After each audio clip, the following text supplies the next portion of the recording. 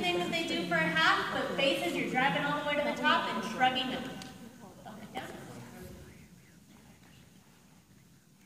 Top girls, guess what? They do absolutely nothing different. If they're doing it correctly at the half position, most likely they're going to do it correct here. All they do is keep their weight, shoulders, knees, and toes again. From there, they're going to lift up and squeeze their ankles together. Notice how close she was. What I see a lot of the times when they go up, and a big mistake of coaches, and I used to do it too, don't tell them to pinch a penny. Don't do it, because guess what? I can squeeze here, and I'm still out here. But if I tell them to squeeze their ankles together, it's going to bring them in.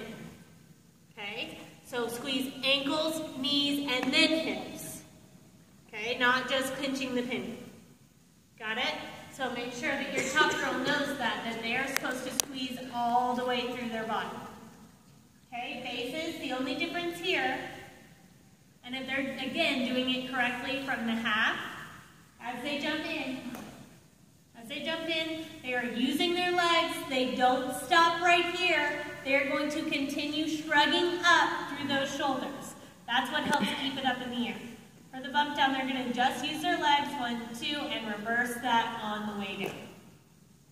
Back squats, this time as you grab those ankles, lift as high or lift up as much as you can just to help, and squeeze ankles.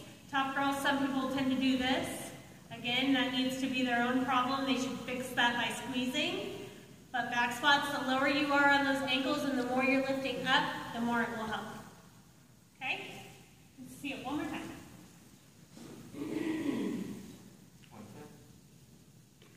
Watch these bases shrug.